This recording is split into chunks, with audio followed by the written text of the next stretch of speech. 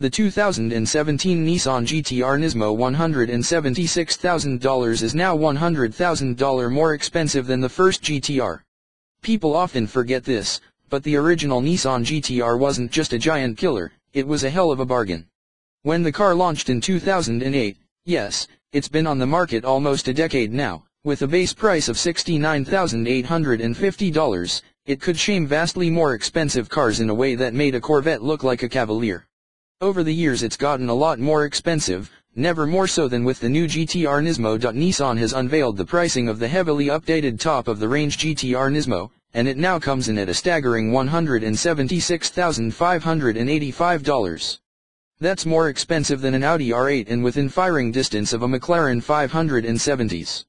It's also about $25,000 more than the last GT-R Nismo was. Hey, I get it. Performance doesn't come cheap. And the GT-R is finally outfitted to at least feel more like a luxury car worthy of its performance. But with the next GT-R rumored to be a hybrid hypercar with tech derived from Le Mans racing, it's easy to see it flying past the $200,000 mark eventually.